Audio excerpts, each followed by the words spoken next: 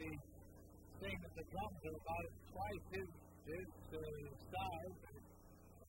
So he's been playing since he's 5 years old. That's what he's doing. It's Peter Erksine from Windsor, New Jersey. Hey, can you see behind those drums? Yes, sir. You can see all right. Okay. All right, let's do this.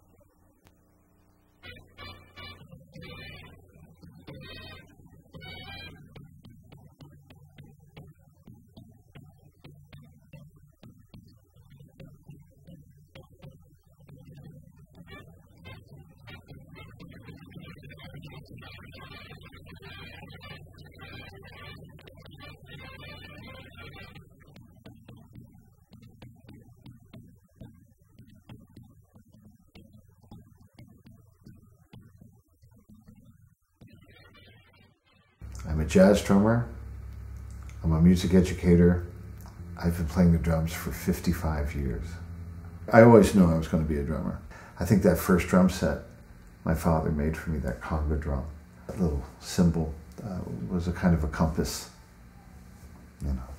so I followed it. As drummers, we get to make up a whole lot of what we do. But in every part of playing a beat, we have choices. We can syncopate it here or syncopate it there.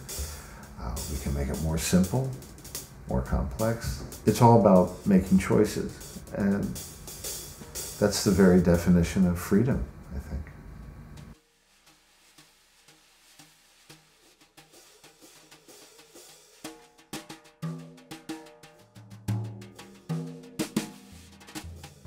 Maybe one of the most amazing experiences I ever had on stage was during a Joni Mitchell concert. Herbie Hancock was on hand to guest on a few tunes on piano.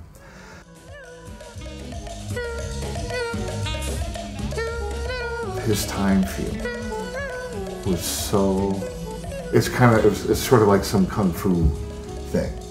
The key, the energy of it was astonishing.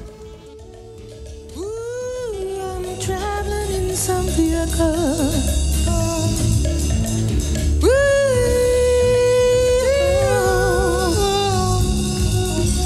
Any sense of transcendency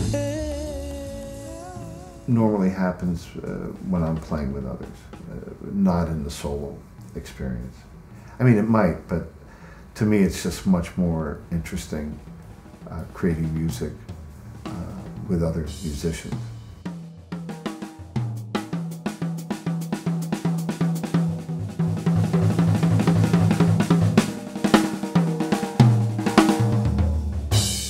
When I joined Weather Report, I had played in two big bands, the big bands of Stan Kenton and then Maynard Ferguson.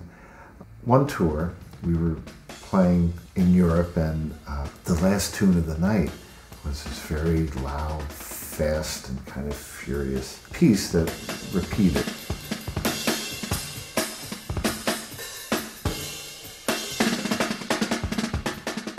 So I gone up to Joe Zawinul. In good faith, I give him the cue, like, okay, almost on afterburners here, let's finish it. And he just looked at me and kind of smiled, leaned into his keyboards, and now the song has to go through another whole minute, 90-second cycle of this very loud, there's no turning back. I have to maintain or increase the intensity. And I was getting ready to finish the tune. So now I'm furious. I feel betrayed, and I'm angry. And he looks over, pleased. He's won this little battle. And he signals, okay, now we end. And so the whole band ends. The lights go off on cue. I don't end. I'm just like, forget it. So I'm hitting the snare drums as hard as I can in anger.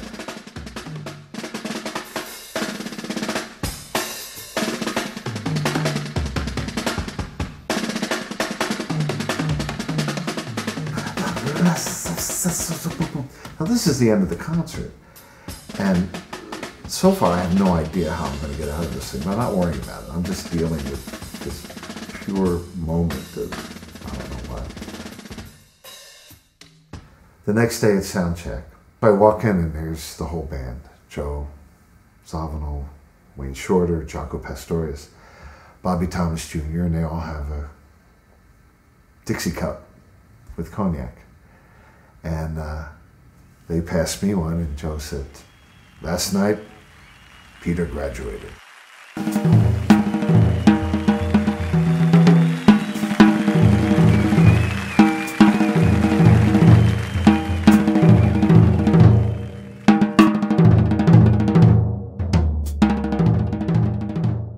That's the beauty of what we do. It's always just beyond our reach.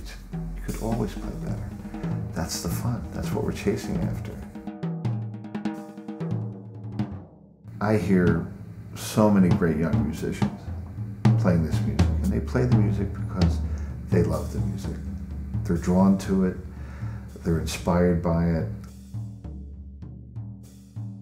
When I was a kid, jazz was everywhere. You heard it everywhere you went.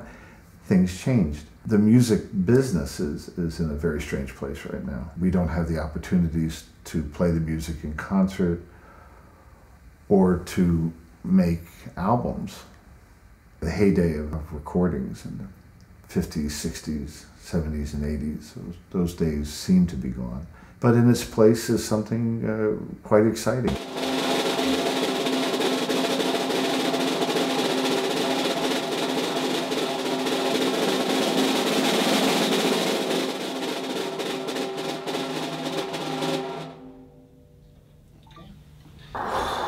Can you see it?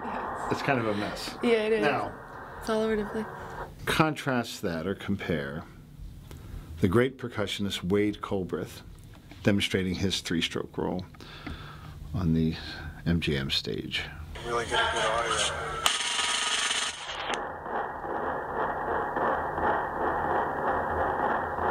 Just straight up, straight down, straight up, straight down. Stick heights are the same. The consistency is remarkable. Total perfection. Yeah. And so that's the goal.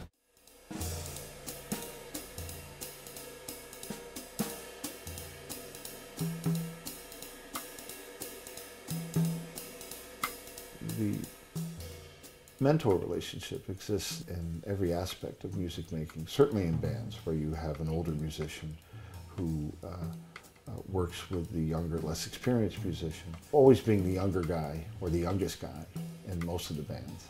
I was there to learn. I always knew that these people know more about this than I do.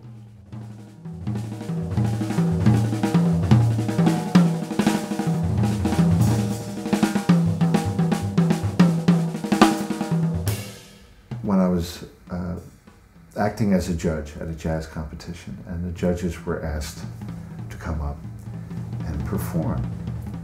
The other musicians turned, take a solo. And I was so not wanting to be there, I dropped both my sticks. My wife, she said something quite profound. She said, you were only breathing from here. And I realized that my ego had choked everything off. Oxygen, blood, spirit, art, any chance of musicality was lost. I've learned more about breathing, more about acceptance, more about gratitude. And ultimately in music, it's really a process of listening.